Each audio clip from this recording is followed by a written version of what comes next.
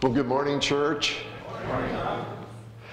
It's good to worship with you, to be back with you. We had a great time, refreshing time, relaxing time, rejuvenating time, re-energizing time, whatever, for a little while. It is good to be back and to be worshiping with you. A few things to announce to you today. First of all, I noticed a little note from Deb in the bulletin on her thanks. Julie and I want to say thank you to each of you who did something special towards us for Christmas. We appreciate it so much. In the way of announcements today, there's a clipboard that's supposed to be going through the congregation. We have a community meal Tuesday evening. Carol, what is on the menu? Scalloped potatoes and ham, green beans and cornbread. Okay, and so you're asking the congregation on the clipboard to bring salads or... Okay, so that'll be passed through. If you care to provide a dish, sign up and bring it on Tuesday. Love to have you participate in that with us. The community kind of shows up, and a lot of our people show up, and it's a good evening of fellowship and food, and so encourage you to be a part of that. As soon as the service, oh yeah. I also need help. Oh, you do? I did not go ask anyone in particular. I am hoping that you will sign up on that worksheet. We do need help. Okay, so there's a place for helpers to sign up. Okay, so as that goes around, there's all for food and then for help, all right? You don't think you can just do it by yourself? I'd rather not. Okay, totally understand. All right, as soon as the service is over today, we are going to take down all the green stuff that you see, the trees and the decorations on the pew. There is a system that's in place. There are a few people who know what that system is, so as I tell you what to do, my advice is to follow that, and it goes real smoothly, and we will have that done rather quickly. So please, if you're able and willing after the service to help us out, please stay. And then finally, those on the session who are part of the operations group, we are meeting Tuesday evening at 6:30. Okay, 6:30 is the time of our meeting, and hope that you can be there for that. Is there anything else that needs to be announced today?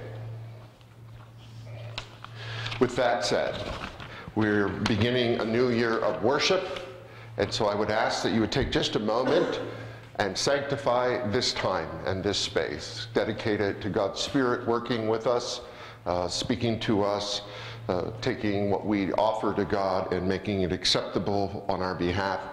So if you take just a moment and pause and silent your heart, maybe offer a prayer to God. Let's begin our worship.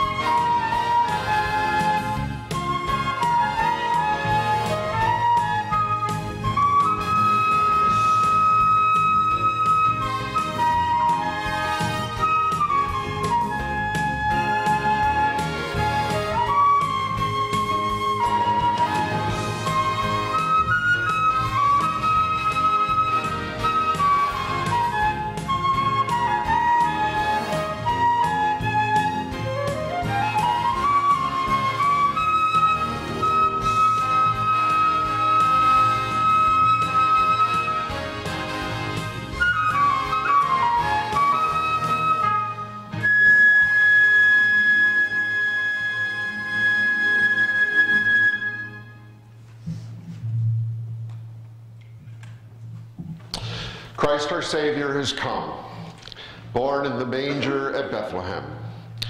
So in light of that, join me in the call to worship. Arise, shine, your light has come, and the glory of the Lord rises upon you. See, darkness covers the earth, and thick darkness is over the peoples. But the Lord rises upon you, and his glory has appeared to all of the earth with the birth of his Son. All of you who would praise him, prepare your hearts to offer your worship. All of you who would find him, prepare your souls to seek him out. And all of you who would listen to him, prepare your minds to encounter the truth. O come, let us worship the Lord and consider what wondrous things God has done. Praise God for the gift of the Son. Let us lift up our many voices and praise the God who has brought salvation to all people. Amen.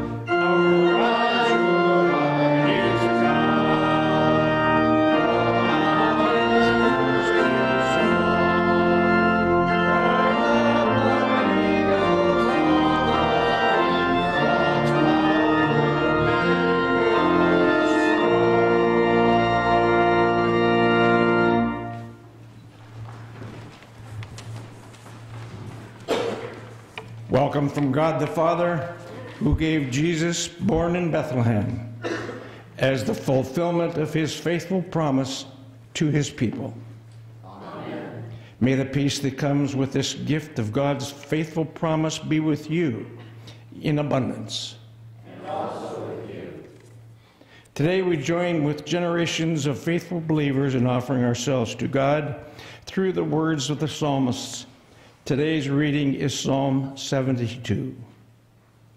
Give your love of justice to the King, O God, and righteousness to the King's Son. Don't judge your people in the right way. Let the poor always be treated fairly. May the mountains yield prosperity for all, and may the hills be faithful, fruitful.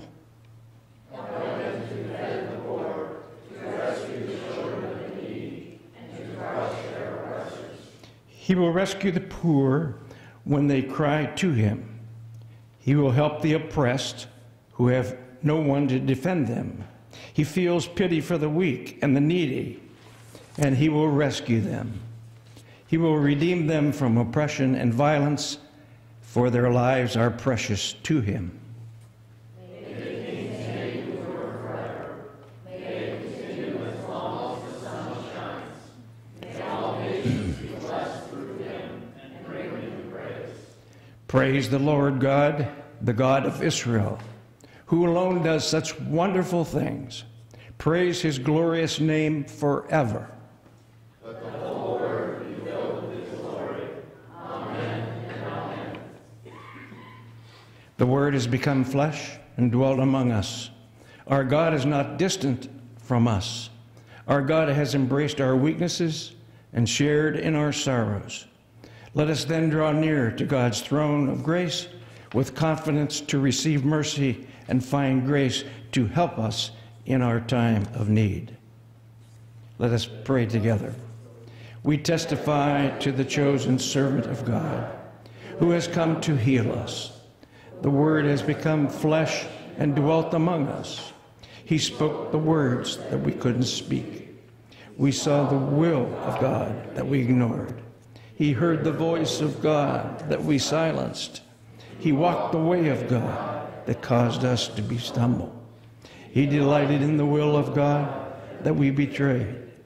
He offered the riches of God that we squandered. He healed the brokenness of our lives that we could not fix. He provided the forgiveness of God that we could not afford.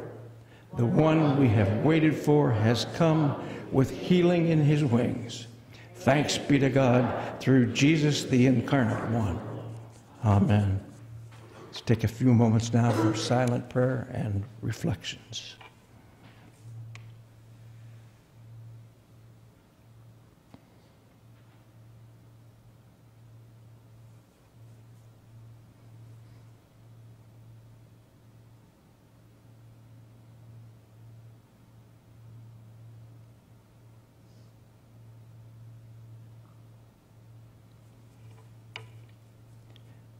The miracle of God's love for us is shown to us in the incarnation of Jesus Christ.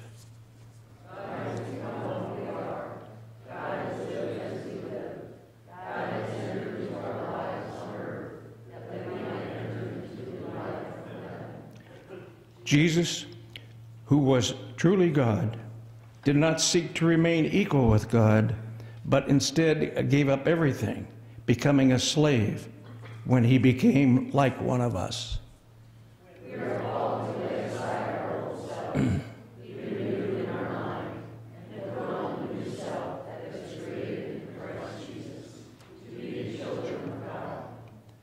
God was in Christ reconciling the world unto himself, and has given us the ministry of reconciliation. Jesus is made fresh through the church.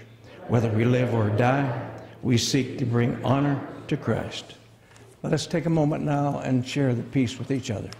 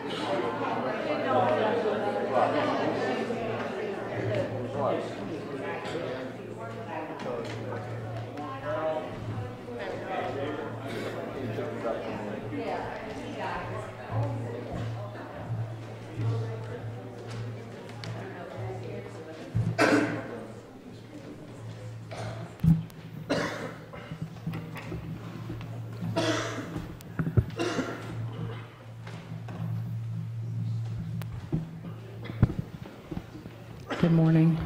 Surely Jesus is more than an heirloom to us, isn't he?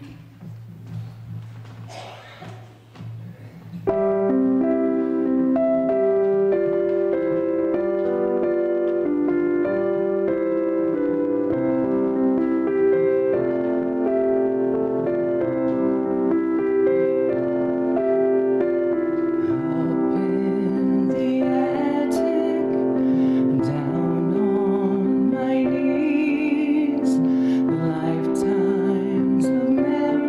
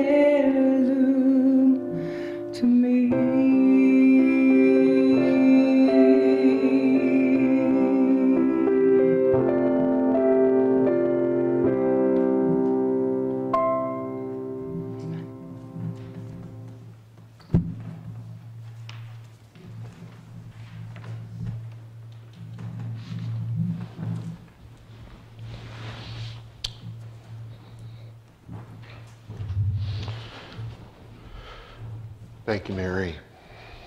So good to have her with us today. Would you bow your heads and let us pray?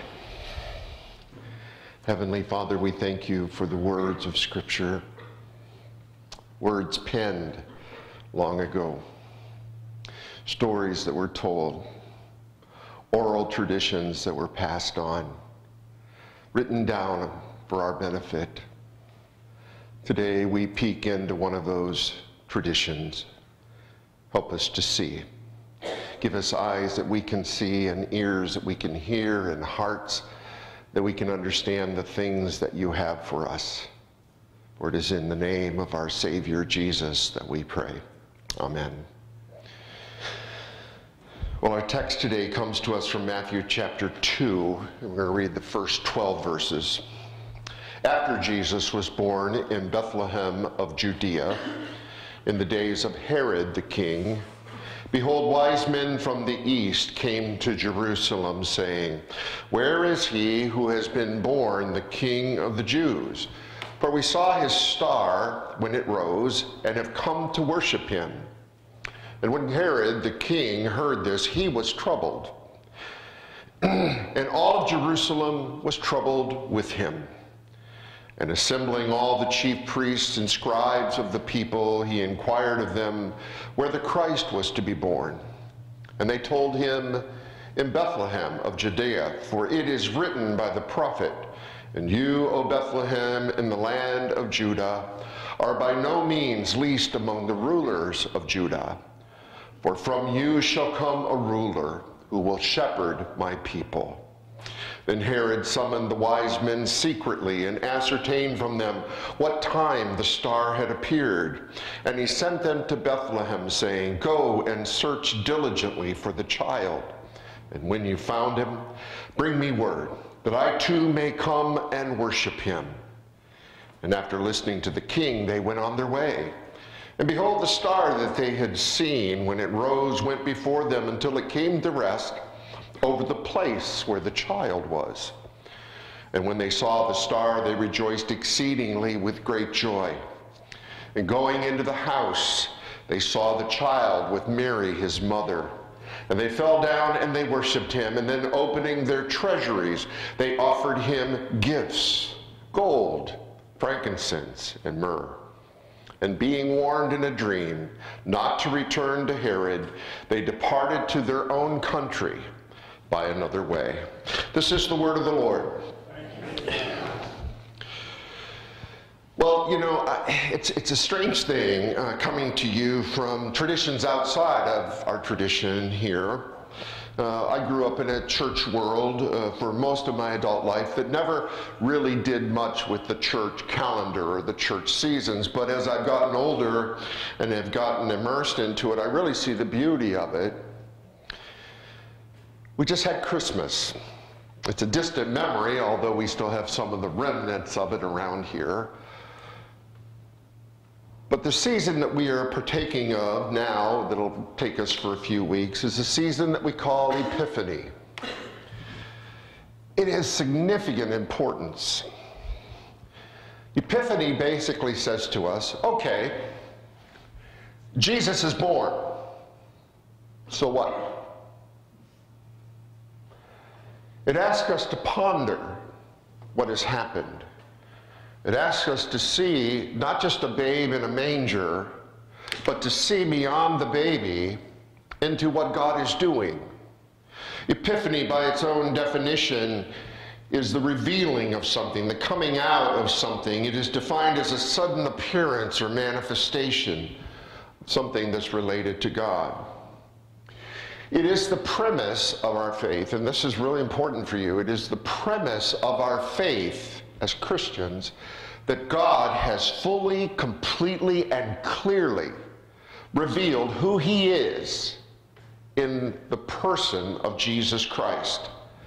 In other words, when we try to understand the God who made all things, the God who is beyond all things, the God who bears all things and who has not only made it, but keeps it going and fashions it and brings it to a purpose, who is beyond our understanding, our premise as Christians is that God can only be known when we look at the person of Jesus Christ. What Jesus does is of the Father. He says, if you have seen me, you've seen the Father.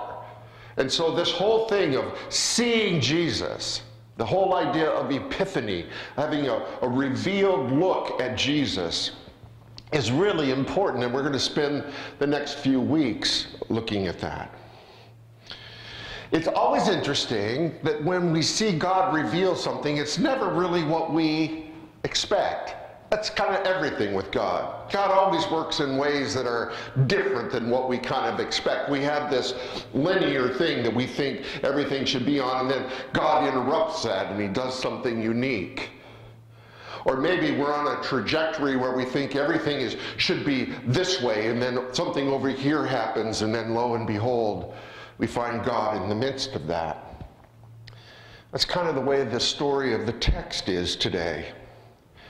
It is interesting that in all three of the other Gospels, the coming out party of Jesus, or the revealing of Jesus, who is now the revelation of God the Father, but that coming out had to do with the baptism of Jesus. So when Jesus comes and is baptized and the voice from heaven speaks, it says, "This is my Son in whom I'm well pleased." That is how the other Gospel writers all choose to introduce Jesus. But Matthew chooses a different way. He represents a different tradition.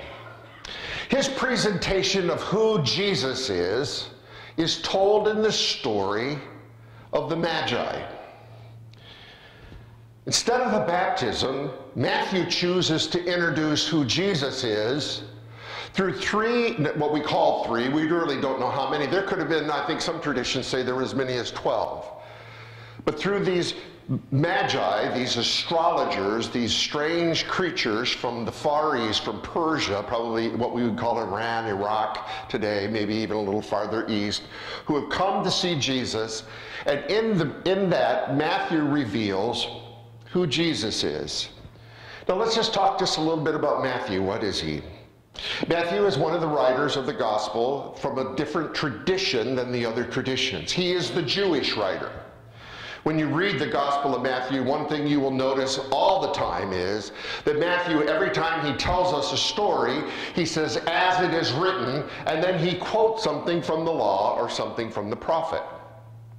Because Matthew is interested in allowing the Jewish people to understand the Jewishness of Jesus.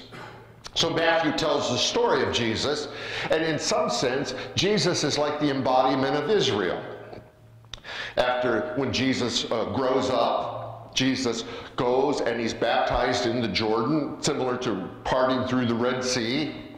He then is thrust into the wilderness, like Israel went into the wilderness.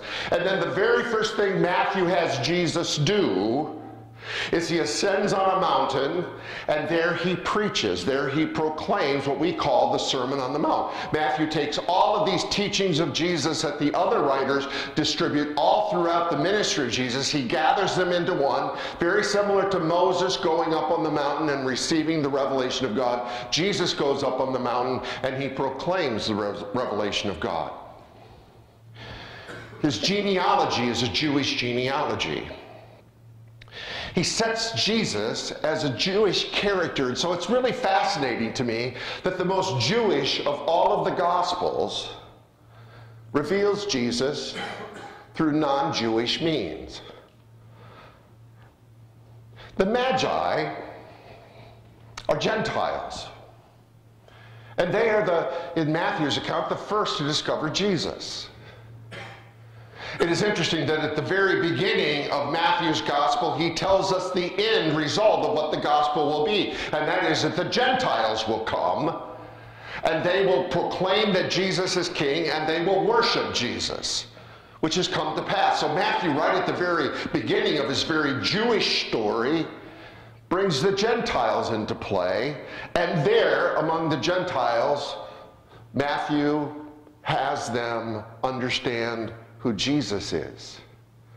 It's interesting because at the very end of Matthew's gospel, it is a Roman centurion who proclaims when Jesus dies, "Truly, this is the Son of God." So it's fascinating how the gospel, like I say, when God reveals himself, it's always kind of this, wow, I didn't know that. If we don't continue to be amazed by what God says or what God speaks, something's wrong with us. So here's this Jewish writer with a Jewish gospel telling us Gentiles understand who Jesus is. And what's interesting is nobody of the Jewish people understand who Jesus is. It's a fascinating thing because Matthew is going to reveal Jesus in a very unique way.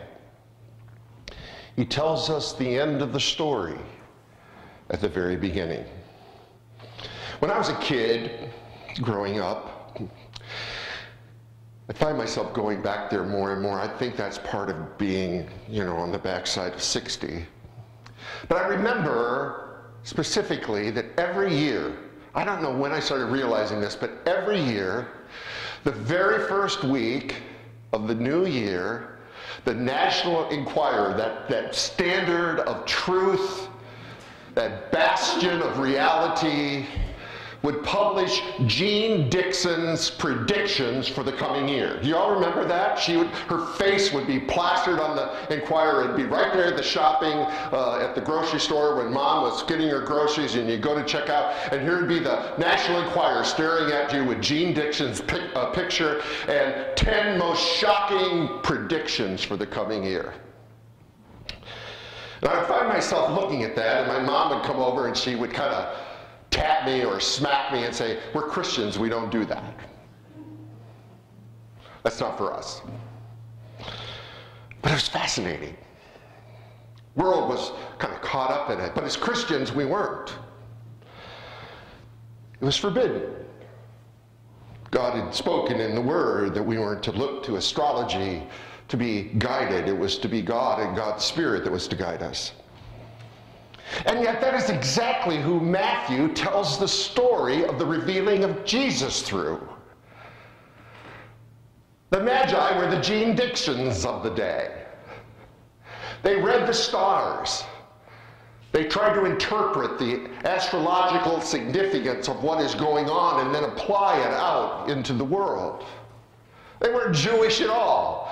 They were part of a forbidden practice of a long-lost people that were outside of what God was doing in the nation of Israel.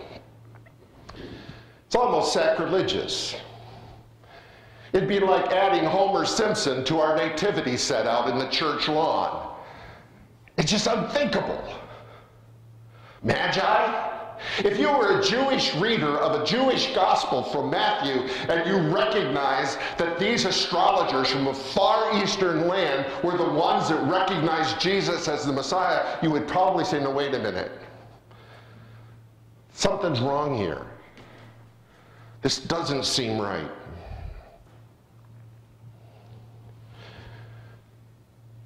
But their story is incredible. They see a star. And they interpret the star as a sign that a new king has been born in Judea. Now, this is sometime after the birth narrative, and even though our Christmas pageants always include the wise men, this is sometime later. We don't really even know where Jesus is. They're sent to Bethlehem, but it's the star who guides them, and they don't go to the manger, they go to a home. This is anywhere from days later to possibly as much as 2 years.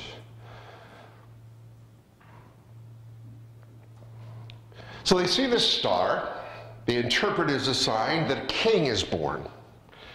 And they travel to Jerusalem expecting to find a celebration. After all, anytime there is a new male heir that is born that will become the king, there is cause for great celebration.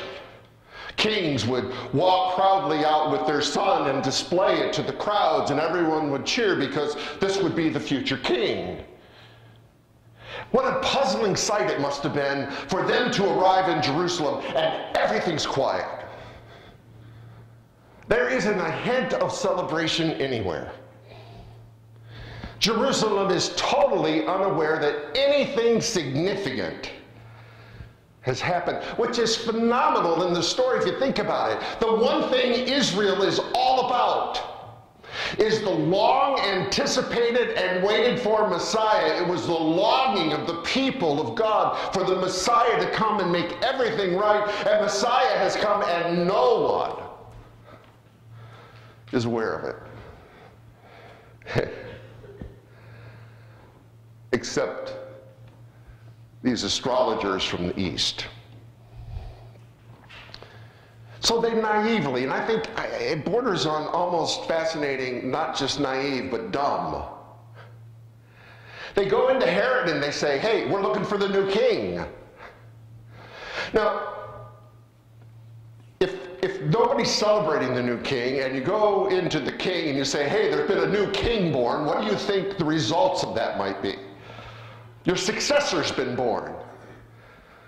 We're looking for him. And Herod goes, what? Now, Herod is one of the most paranoid figures in history. He clings to power through his alliance with Rome. He's made deals and trade-offs with Rome. He is married into a Hasmonean family, but he is not Jewish. He is an Edomite. So his hold of the people is very tenuous. Some kind of a mixed breed, a Samaritan type figure. And he's paranoid, and he's taken aback by the question. And so he assembles all the chief priests, all the religious people of Jerusalem, the chief priests and the scribes, the ones who are responsible for writing out the text. He says, a new king has been born. Why didn't you tell me? Where is this king? What's going on here? And so they're scrambling. They're making up for lost time. They're reading through the scriptures, the pages of scripture, and they come across the passage from Micah that says, out of Bethlehem will arise this Messiah.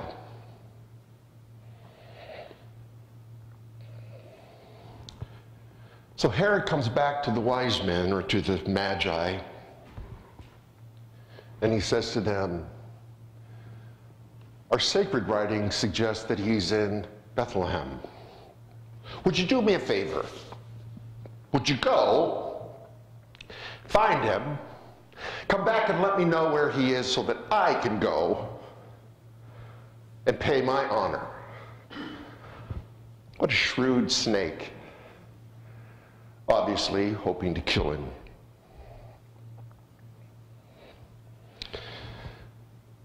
So they head out. The star takes them to over the place where Jesus is, directs them to the home, and there they discover this child. And they bring these precious gifts when they see him. And the scriptures say they worship him. Isn't it ironic that Matthew's account, the Gentiles are like the first prominent people to worship Jesus? When they're done, God warns them not to go back to Herod, and so they go a different way, and they go back home. Herod is so livid that he slaughters the children surrounding Bethlehem, all those who are 2 years old and under, which is very reminiscent again in Matthew's account of Moses. Remember Moses' story. All the babies in Egypt that were born to the Israelites were slaughtered.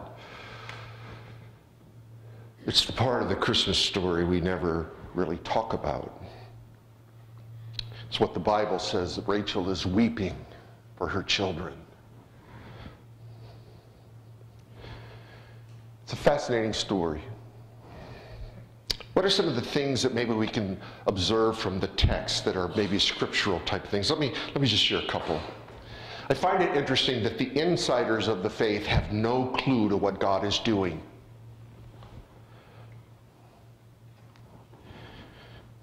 It is outsiders who are the informed and who are the worshipers. What can we draw from this? That's a really important question in my world. as I look for those who are trying to navigate the hostile landscape, the toxic landscape of our world today, and try to show us the faith, who is hearing from God? Who represents God? In our story, it is not the chief priests and the scribes. It is not Herod. It is not Jerusalem. It is something totally outside. Can we see God doing something outside of what we're comfortable with or outside of our expectations? Somebody asked Mother Teresa one time, how is it that every day you can wake up and you can take care of these orphans and these lepers and these people who are dying, every day face death?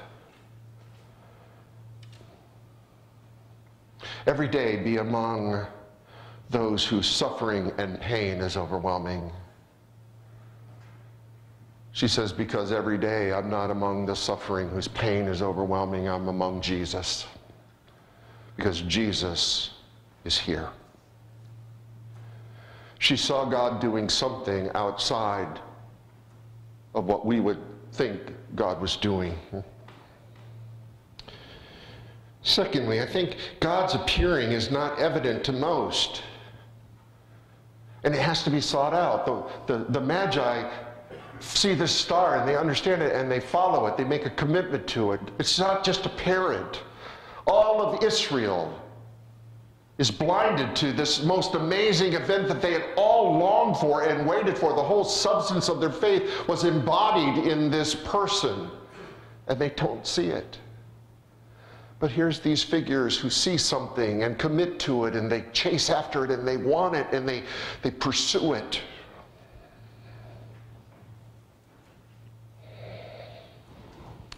I think also from the text it's interesting what they presented to Jesus. Gold and frankincense and myrrh. Because the three gifts are Matthew telling us who Jesus is. Gold is a gift to royalty. Incense is a gift offered to deity. And myrrh is something that is afforded to mortality. Myrrh is associated with death. Here is Jesus, who is King, who is God, who is human, who will die. I also think the text shows us that Herod is the epitome of human power.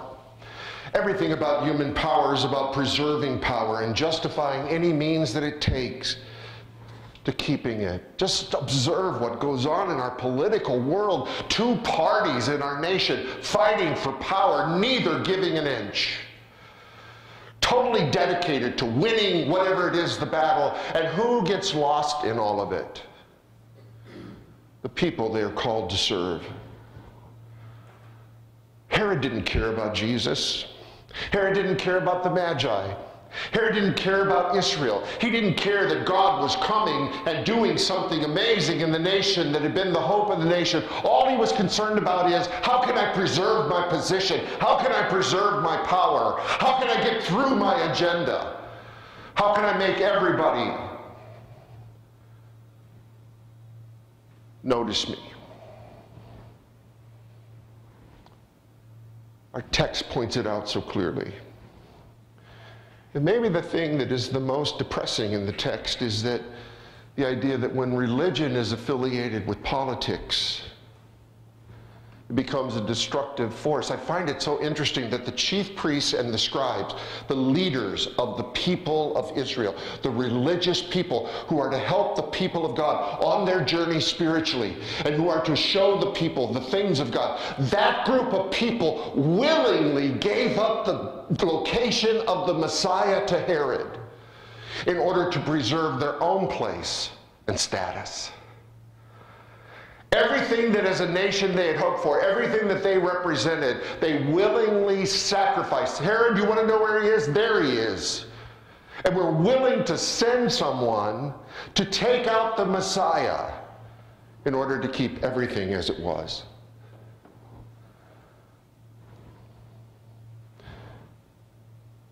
Matthew is brilliant in his text. The whole statement of Jesus, the whole narrative of Jesus is about the contrast to earthly power. Think about it.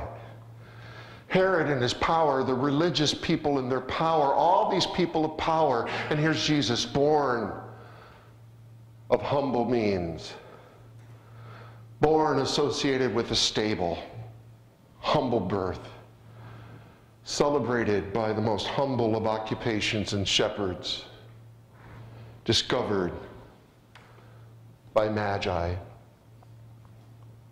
Nothing about Jesus speaks of power, and yet Jesus has power. He had it because he laid it down. So let me just give you a couple things maybe you can take with you today in your own life.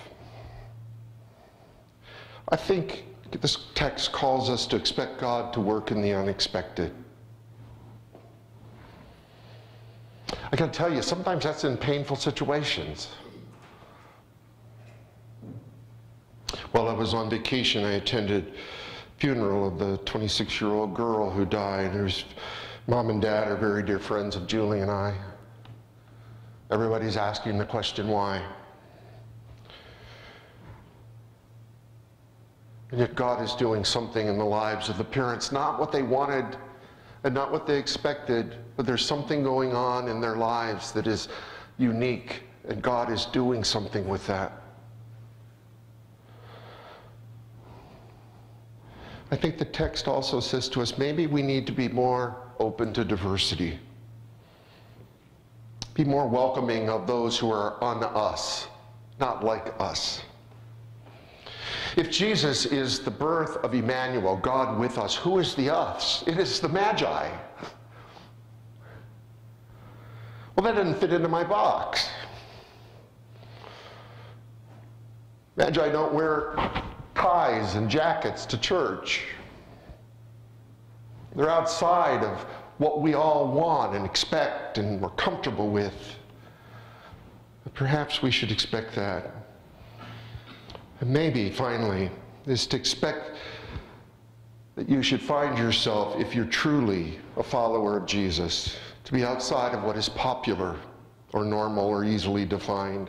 One of my favorite follows on Twitter is a Presbyterian pastor by the name of Scott Sauls. He pastors Christ Presbyterian in Nashville. Amazing church, amazing man of God. Every day he tweets out different things, and every one of them rock me to my core. Because Scott Saul decides to be different, and he challenges me to be different. To not be popular, to not accept the norm, and not be easily defined. He said in one of his tweets, Jesus' vision is that his followers love their enemies even more than their enemies love each other. Boy, try that out in our world.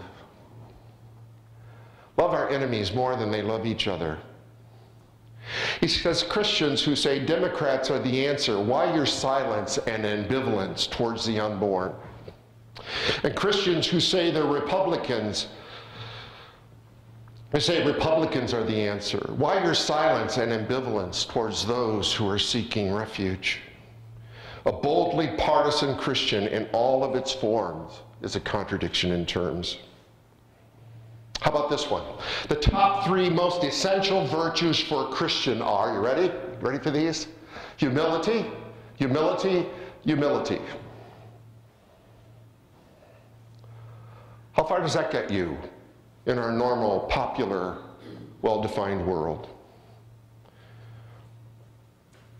He says every Christian who follows Jesus in the teachings is too conservative for liberals and too liberal for conservatives.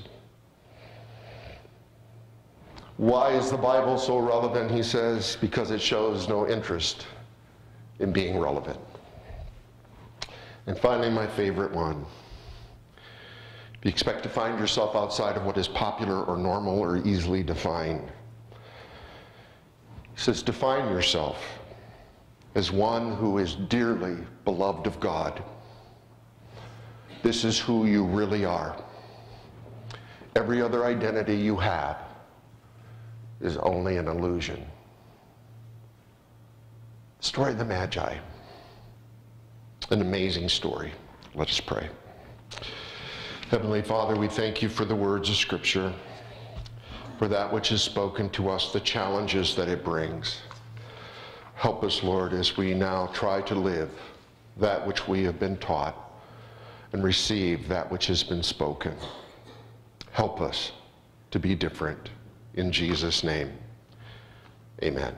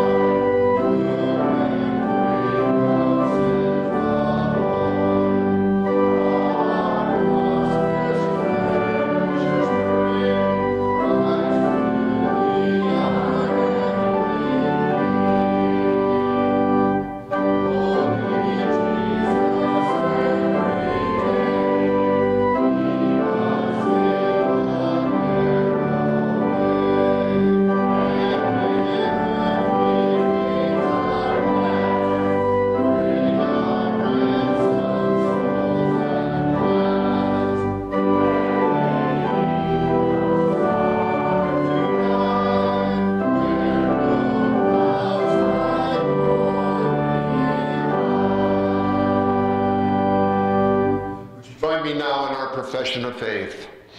I believe in God the Father Almighty, creator of heaven and earth.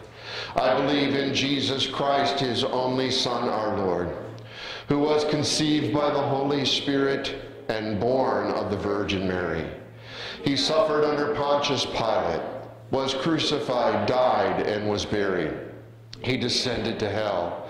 The third day he rose again from the dead. He ascended to heaven and is seated at the right hand of God the Father Almighty. From there he will come to judge the living and the dead.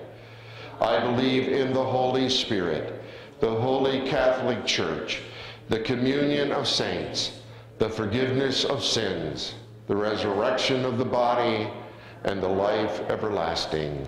Amen. You may be seated. Mary comes forward and our ushers get ready. We will receive our morning offering.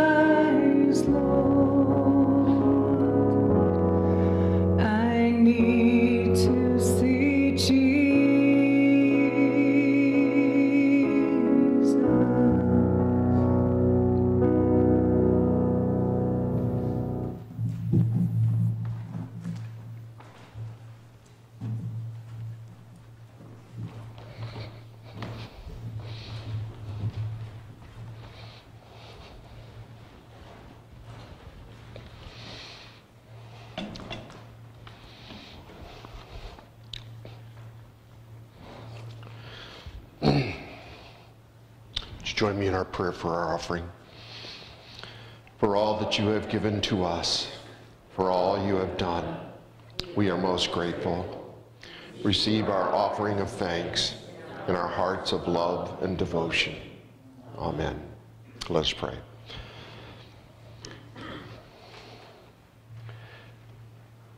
Heavenly Father, we find ourselves so caught up in so many things. We are busy with this. Our attention is in that. We carve out time and space to be busy, to be active. And in the process, we don't see. As the words of the hymn said, may it be that we come to a place where we don't need a star to guide us, but we see you, and we see what you're doing, and we see what you call us to be. Our prayer is that you open our eyes. As we offer up our prayers today, we are mindful of those around us who are struggling, those who are hurting, those who are sick, those who are dealing with being aged and are approaching their passage into the next life. As we're mindful of these, we offer their names up before your throne as we now present them.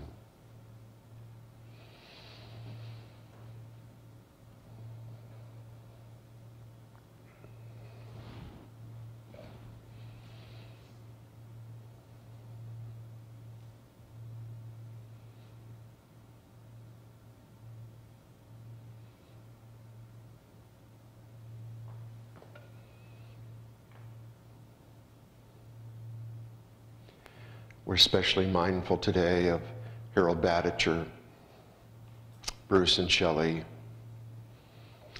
those, Father, who are part of our lives, who are struggling. Open their eyes that they might see you in their time of need. Grant to all of us open hearts. Help us to see who Jesus really is. These things we pray in his name, the one who taught us to pray. Our Father, who art in heaven, hallowed be thy name. Thy kingdom come, thy will be done, on earth as it is in heaven. Give us this day our daily bread, and forgive us our debts, as we forgive our debtors. And lead us not into temptation, but deliver us from evil. For thine is the kingdom, and the power, and the glory forever. Amen.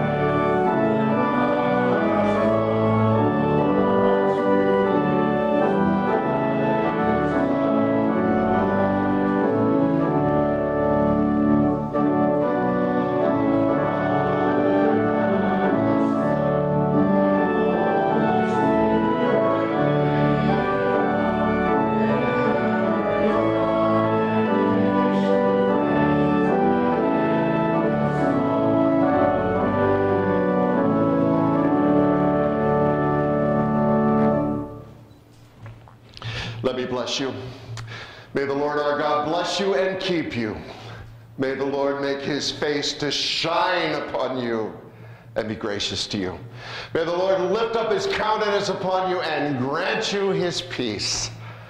May we be a people who see our God for all that he is, and may he be near to each of us.